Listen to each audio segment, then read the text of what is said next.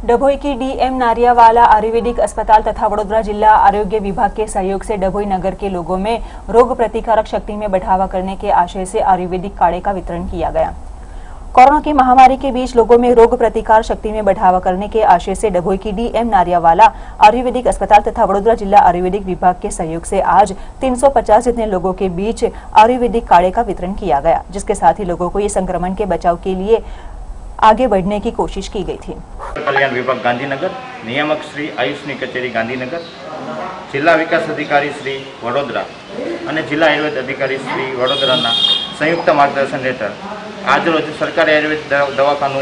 डभोई द्वारा DM नारियावाला Ayurvedic hospital खाते अत्यारे जे कोरोनानी महामारी चाली रही है तेमां लोकोनी इम्युनिटी एटले के लोकोनी रोग प्रतिकारक शक्ति में वधारो थाय अने लोकोने रोग प्रतिकारक कोरोनानी महामारी सामे एक रक्षात्मक कवच पूरू पड़े ए माटे आपणे आजरोज सवारे 10 થી 1 वाग्या दरमियान आयुष गाइडलाइन अनुसार अमृत पेयનું वितरण करेल છે।